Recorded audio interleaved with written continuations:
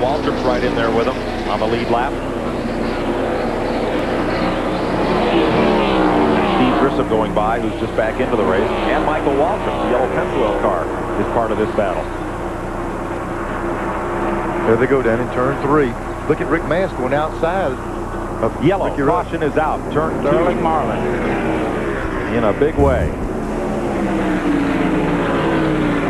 That's about 100 yards from where he had trouble earlier today.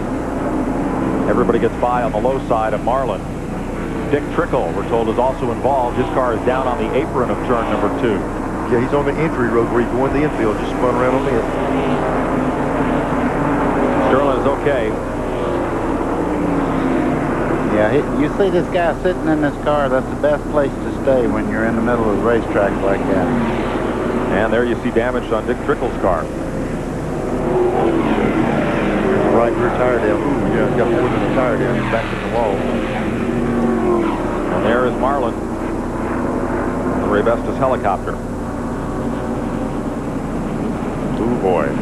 Looks like Sterling's up in that outside wall. There's Trickle. Trying to avoid him, it looks like. Well, it looked like the 8 car was going to slide back. He didn't, but it looked like he was going to come back across. Dick just made a quick turn hard left, and it spun him out. And it looks like Trickle will be able to continue. Caution flag is the 9th of the day for this incident. We've had 40 laps of caution so far.